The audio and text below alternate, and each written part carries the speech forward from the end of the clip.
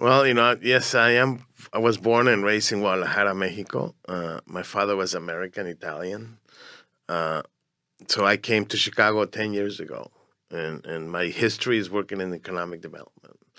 But I do have a master's degree in Chicano studies, so I see the social side of the issue. So I can connect with people in the University of Colorado that they're not necessarily business owners. So I think I bring a perspective of both sides of the table, because people seem to think businesses are the bad guys. Businesses don't care about the community, but I see it the other way around. So, I think my experience and my journey has prepared me to be in this position, which is the Illinois Hispanic Chamber of Commerce. That I need the listeners or the viewers to know that we are one of the largest chambers in the country. In personnel and in budget and in programming. So it's because of my life experience and the support I get from the board of directors. You've been here for 10 years, and I'm curious, when you came, a lot of what we're talking about now in regards to the country is the political climate. I think it not only in recently, but I think in earnest with the election of Donald Trump and this continuous divide of far left and far right. Now we are in the next presidential cycle. Next year, we'll be electing another president. As someone who's come from abroad and kind of lived through Obama and then Trump, and has seen sort of this change in the last 10 years politically, do you see it as is the political climate a detriment to Latino businesses and other businesses, or is it doesn't matter, it's really about the economy? Well, it is about the economy, but we need to find a common ground here. I mean, this people seem to think the Republicans care more about businesses than Democrats. That's not true. We got to find people in the middle that can help us, that can help both agendas.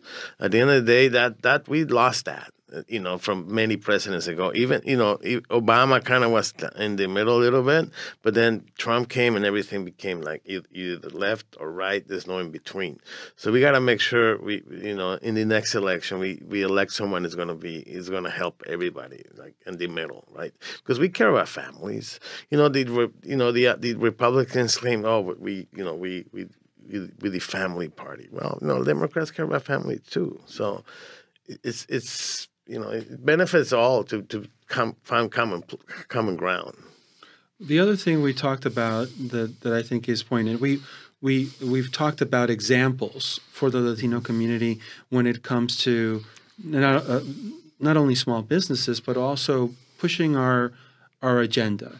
And we talked about the African American community and what they've done in regards to politically, economically, culturally. We talked about the Jewish community doing the same. And one of the things that you said that was really interesting that you do that I think is really important and we need to do more of is investing in our own businesses where, yes, you won't go shopping to the big stores. You'll go to a local store and that might cost you a little bit more, but you're investing in these community anchor businesses. Tell us about that. Well, I believe that the small businesses are the anchor of the heart of the communities. If the businesses go from the community goes. And we've seen case, like for example, in the south side of Chicago, it's a food desert. If you heard about the crime, it's because of that. We have no anchor there that's going to unite the community, and normally is the business. For example, Little Village, right? Little Village is what it is because of the business culture there, right? So in my example, I love to shop local. I rather give my dollar to a Latino than anybody else. So I go out of my way to go for a cleaners, for example. I drive 10 miles to take my suit to a Mexican cleaner because I think that guy deserves my dollar, right? Instead of somebody else. So I encourage people to shop local. When a small business grows, the community grows with you. It's a known fact that when a small business in the community hires, they hire within 2 miles within the business is located. So the more money people have in their pockets, the more money they're going to spend in the businesses around that area. So it's key the support of people to support small businesses. The big box stores, the Big W, those guys, they're going to be fine.